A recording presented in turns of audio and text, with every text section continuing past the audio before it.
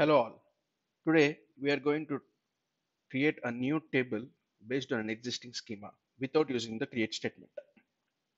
So let's create a table named dbo.test. So if there is a table existing, let's drop the table. After that, let's create this table dbo.test having values name, which is a varchar 10, age, which is an integer data type, and city, which is a varchar 10. After that, let's insert some values.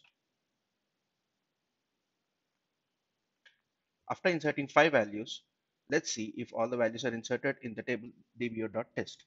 Let's run the select star from dbo.test query. We see that 5 values or in 5 records are inserted in the table. Now the task is to create a new table based on the same schema dbo.test without using the create statement. So for that we use select star into dbo.test1 from dbo.test. So this particular query select star into creates a table called test1 based on the schema of dbo.test.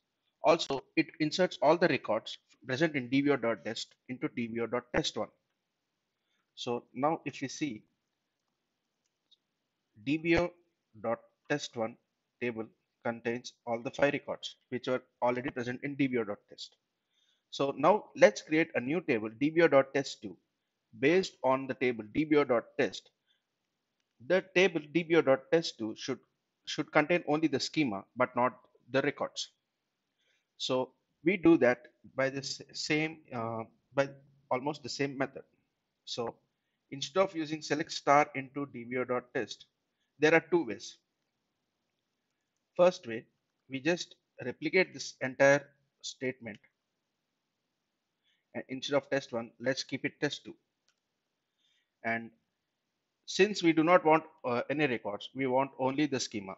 We make sure that the select query returns 0 rows. So we write a condition where 1 is equal to 2. So 1 is equal to 2 will always return 0 records because 1 is never equal to 2. So when we run this query, you see that 0 rows are affected, but dbo.test2 table gets created. So let's run this.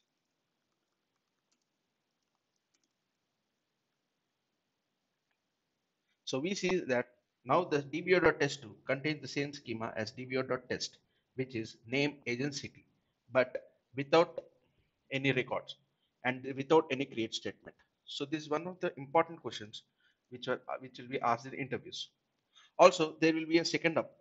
I'll give you another approach as well. So instead of using the where condition, we can directly use select top 0 star into dbo.test3 from dbo.test. Here the ask is just make sure that the underlying query returns 0 records. So once you run this query, the 0 rows will be affected and dbo.test3 will be created without any records, but with the same schema as dbo.test.